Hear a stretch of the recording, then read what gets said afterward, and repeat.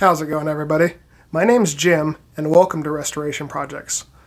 Today's video we're going to be doing a repower and tune-up of this early 1940s Delta 14-inch bandsaw. What we're going to be doing is pulling off this newer motor and putting on a time period specific motor that was what you would get with this bandsaw when it rolled off the production line.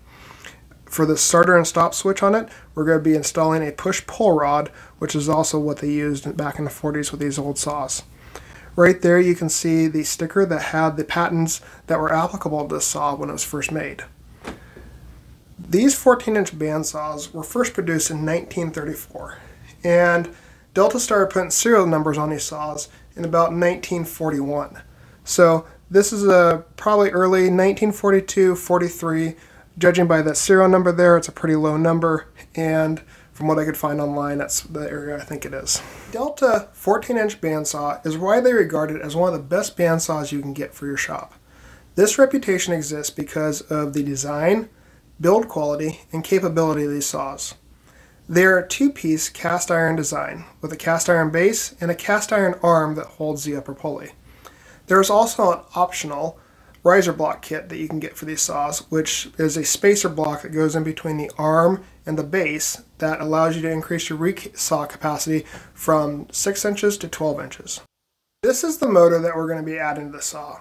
It is a Delta motor, and from what I can tell based off the stickers, it's probably from the mid 40s to maybe early 50s. There's no way to really date this as there's no serial number on these motors. And this motor looks kind of rough. But realistically all it needs is a paint job because the motor spins freely. If you can see just off to the left of my hand there are two screws right above the shaft on either end, and that is where you can add grease to these things. And a lot of times if these are stiff, like hard to turn, if you take them apart and just clean out the old grease, which will probably be the consistency of candle wax, you can add new grease and they will run just fine. A little bit of history about Delta. It was started by a gentleman named Herbert Tautz, which I'm probably mispronouncing this pronunciation of that last name, so I do apologize. But Herbert was born in Berlin, Germany in February of 1896 and immigrated to the U.S. in 1914. He started the Delta Specialty Company in a one-car garage in 1919 at 969 Lewis Avenue on Milwaukee's northwest side. It was originally called the Delta Specialty Company until the early 30s. They first started making small tools for the home shop and later expanded into light industrial machinery. In 1923, Tautz invented the Delta's first breakthrough product, the American Boy scroll saw. Although it was built for hand-operated use in 8-inch and 12-inch sizes, the tool paved the way for future electric power scroll saws. As the country reached the height of the Depression, Tautz and his Delta machinery continued to forge ahead with new products. By the mid-70s, countless companies were manufacturing the saws Tautz had invented. Herbert Tautz retired in Denver, Colorado, where he died July of 1975 at the age of 97. His body was cremated, and the ashes are in an urn that has the writing, "Inventor of Delta Power Tools," etched onto it. That's a pretty awesome history. And we have that man to thank for a lot of the tools we have today. You can still see his design in a lot of tools that are manufactured by other companies, even to this day. A lot of these are import designs or companies, but they still have that same Delta style to them if you look closely. So back to the restoration on this motor here. I've painted it, and I've tried to get it to as close of a color that would have been a factory original as possible. One question I do get asked a lot on this channel is why I prefer to use rattle can paint instead of using a professional spray gun and spray booth. And the answer to that is a twofold answer. I work out of a 2-car garage and I just don't have the space for a big enough air compressor and a paint booth. And secondly, I use all the tools I restore. I love getting everything to as original, pristine of condition as I can, but all these tools do get used, and in a shop they will get scratched, dinged, and dented. And you will occasionally need to touch up the paint from time to time. And I find it to be a lot easier to have a can of spray paint laying around to do that touch-up rather than having to go and mix a whole container of paint and put it into a spray gun. So right there, that was the motor painted up, and like I said, this is a quick, just keep it from corroding job. I didn't do a full tear down on it, it didn't need it. This is just to make it look time period specific and keep it clean and rust free. I took the pulley there off of the old motor, and I'm just attaching it on to this one, and we're going to get ready to install this. So when it comes to working on machines, they have an electric overhead hoist, which I find to be very, very beneficial and a back saver. And disclaimer, anytime you're lifting loads overhead, make sure that one, the equipment's rated for it, and two, never stand underneath the load and never have any part of your body, fingers, toes, anything underneath that load in case it falls. Always plan on things failing and you'll be okay in life. So I just add a board on top of two sawhorses here, and I'm going to lower the saw back down on it, but I'm not going to take the tension off of the hoist cable. I want to keep that tension taut, so if one of those legs does fall off that table there, that it is going to be safe and it's not going to fall off and tip over on me. Right here, I pulled off the old motor, and I did not have the video camera rolling when I did that. But I did have to make a different spacer for this, and I just took it over to the milling machine and milled out the channels for the bolts to go into. And you might be wondering why I'm using wood under there to lift that motor up. And the simple answer is, well, that's how I got it. It was that way when I bought the machine. It had a piece of wood underneath the motor. And I think the reason for that, realistically, is people probably didn't have the right size belt for these tools back in the day when I bought them. They just had a belt that was maybe 2 inches too short, and it's cheaper to grab a piece of scrap wood and use as a spacer between the motor and the base than it is to go buy a new belt. That's my assumption. I don't know if that's correct or not, but in that case, that's what I did here. I didn't want to go out and buy a new belt, and adding a piece of wood under there, it makes it look retro.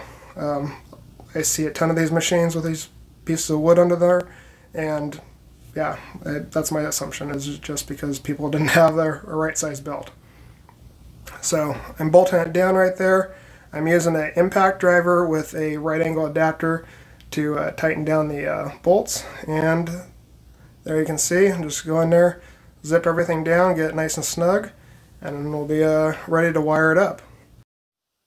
One thing that I am a very big proponent of on this channel when you're restoring old machinery is to go through the electrical and make sure that the cord has not deteriorated.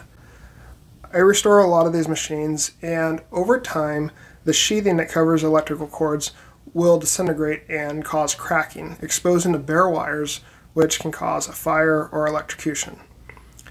If you're not comfortable doing electrical on your own, taking it to a machine shop or to an electrician, these are pretty simple machines, at least the single phase ones, to wire up, and it shouldn't be that much to have somebody professionally do it for you. If you feel comfortable doing it yourself, there's a lot of videos out there on the internet that will do a lot better job than I will explaining how to wire these up. I don't get into too much detail on how I wire them up, because in case I'm incorrect on what I'm doing, I don't want to give people wrong information.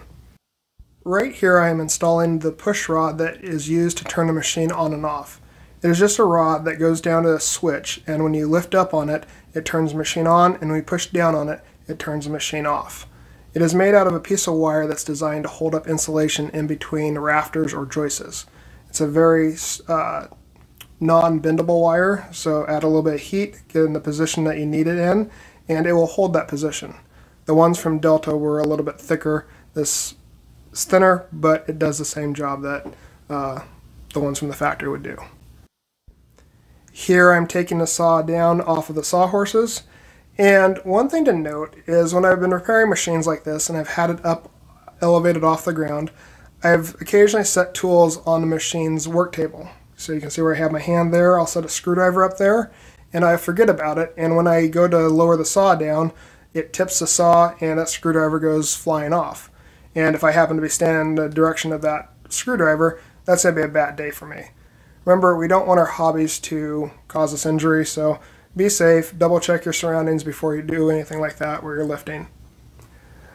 This part of the video, what we're going to be doing is we're going to be tuning up the saw. So what I mean by tuning up, that means putting in new thrust bearings. So these bearings, there's two of them, one on the bottom and one on the top side, that keep the blade from being pushed essentially off of the wheels. So you're going to see right here, I'm taking off the blade guard, and then I'm going to replace this bearing here. So you can leave the blade on to do this. If you're careful, just don't cut yourself. And just take a screw out, and this bearing comes off. This bearing is kind of a sacrificial item. They're very cheap, and they're a ball bearing. So ball bearings aren't designed to be side-loaded, which this one is being. That's the design of this. And as it's being side-loaded and it's exposed to a lot of sawdust, it will eventually fail.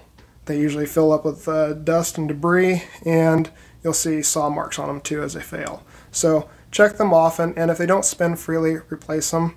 You can buy them in bulk. They're relatively cheap, and it just makes your saw run better, and it'll make your blades last longer. Another thing that I'm going to be replacing right here is the blocks that hold the blade from moving side to side originally had bolts in them, and I'm putting set screws back in them because that's what came from the factory. Anytime I'm restoring a machine, I like to get it as time period specific as possible, meaning I want it to look the way it would have when it rolled off the factory line. So a bolt would work just fine for holding those blocks into place, but I like the aesthetics of the set screws because that's what it came with from the factory. And it's those little changes that you can make to these machines to try to keep them as time period specific as possible. Right here we're going to take the saw blade off, so it just makes a 90-degree turn, and we pull it out of the slot that's in the table. Now we need to remove the table to be able to access the blade guides on the bottom. So that's done by taking off, there's two hand screws, hand nuts I should say, that are underneath the table, and then you can lift the table directly off.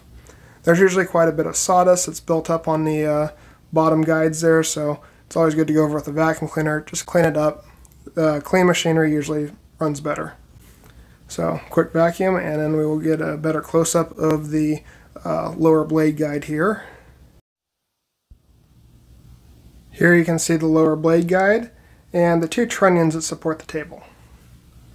So what we're going to do first is we're going to remove these screws here, and the screws are what adjust the blade guide and the thrust bearing. So I'm just getting this stuff pulled apart here, and then I'm going to try to give you a close-up so you can see what exactly I'm doing. And I know I have this kind of going fast. If you look up these schematics online, there should be pretty detailed ones on how to take these things apart.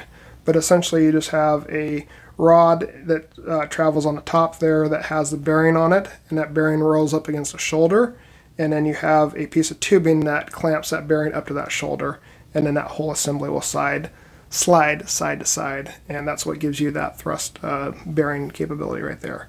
So when I go to reinstall this new bearing, you should be able to see it better. So first off, we got to use a aluminum punch there, that way I don't mar up the threads, and we're going to tap off the bearing because it's kind of stuck on there, as you can see, and there it comes off. I know that was really fast, but it'll make sense when I put the new one on. First things we need to do though is get in there and clean it up. So just a brush, give everything a quick wipe down, make sure stuff moves freely. These things are stiff when they move side to side, the blade guides, and please do not spray any oil or put any sort of lubricant down there, because what will happen is the first time that you run that saw, all that dust that falls down there will be attracted to that oil, and then it will stick on there, making it impossible to move that blade guide side to side. So I know that happened really fast there, but you can see I put the bearing on and then put the two pieces back together. And then we're going to throw a nut on here, and then this is going to allow us to put our bolt back in and reassemble this whole thing. It probably looks a little complicated from this video, but when you see these in person, they're actually a pretty ingenious design, and it's a pretty simple design too. So the video doesn't do it justice. So right here I'm just reassembling everything, cleaning everything with a brush, just make sure we get all the dust off, because if you keep your stuff clean, then it will work better. So right there I'm just putting these lock collars back on. They have a little grub screw in there, and that's what keeps the threaded rod from walking all the way out. And now that I have those things both reinstalled there, I'm going to try to pull that blade guard closer to the original position, so when I put the blade in, I don't have to move it as much. And when you see these things in person, they're kind of cool because they allow the blade guides to move independently of the thrust washer. Right here we're installing the table, so just you gotta make sure the 2 bolts go in the right holes there, and then you have the nut handles that have a spring and a washer on them, and just make sure that you put it goes washer, spring, and then the nut. We're going to tighten those on there. And this saw can cut up to a 45-degree angle as you tip the table to the front. And there is a leveling nut, we'll call it, on the back that holds the saw when you put the table back down, holds it right at 90 degrees or whatever you set that nut at. So a little bit further in this video, we're going to talk about how to make sure that table is at perfect 90-degree angle to the blade. Right here I'm just putting the saw blade on, and what I'm about to demonstrate is how I get these blades lined up to the blade guides. So what I mean by that is I'm going to loosen up all the grub screws right there, and then I want to get that those blocks pulled out away from the blade so they're not deflecting it forward or backwards. Same thing on the bottom. So you want to have those blocks basically pulled away from the blade. Spin the blade by hand a couple times, that way you make sure that's tracking right where it wants to on the tire. Ideally you want the teeth, the gullet of the teeth on these blades to be right at the middle of the tire. And once everything's lined up like that, then I take the blocks, and then you're going to take them and push them just to where they barely touch the blade, and then tighten them down. The reason for you don't want them clamping the blade, because all that will do is bind up and cause a lot of heat. They want there to be free play between the blade and the blocks. The blocks are designed so if you start twisting the blade, it'll try to hold it in place. These smaller blades like this, I believe this is like a 1/4-inch blade here, they're kind of hard to get those blade guides to really hold it, so you just gotta be careful. You don't want the teeth to actually be inside of the blade guides, so up here on the top section this would be a little bit better. So that's what it's supposed to look like. You're just supposed to tap the blocks in to where they just touch, spin the blade, and then tighten them down. And then there is a thrust bearing, excuse me.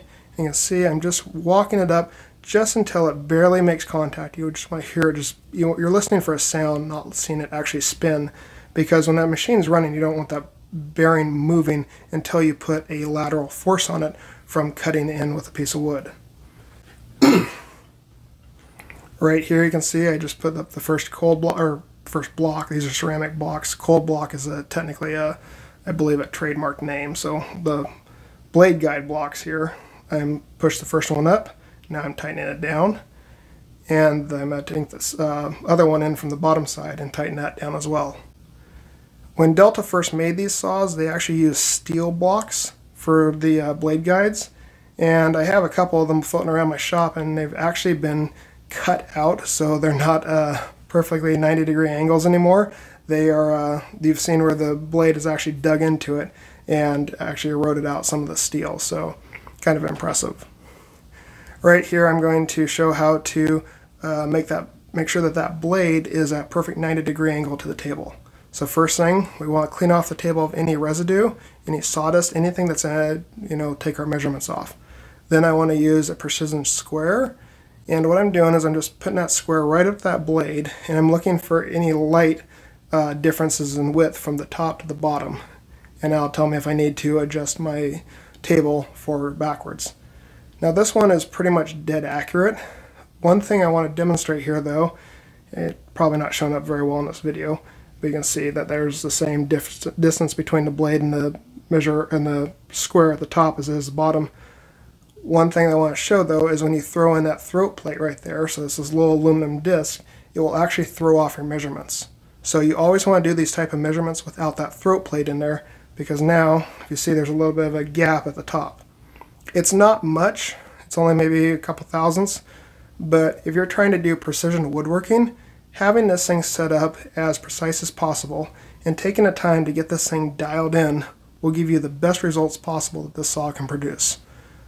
These people, when they built these saws back in the 40s and 30s, they put a lot of time in these machines, making them as accurate as possible. And if we just spend a little bit of time in our own shops when we're setting these things up, we can get amazing results from these machines 80 years later. Right here I'm installing the blade guard.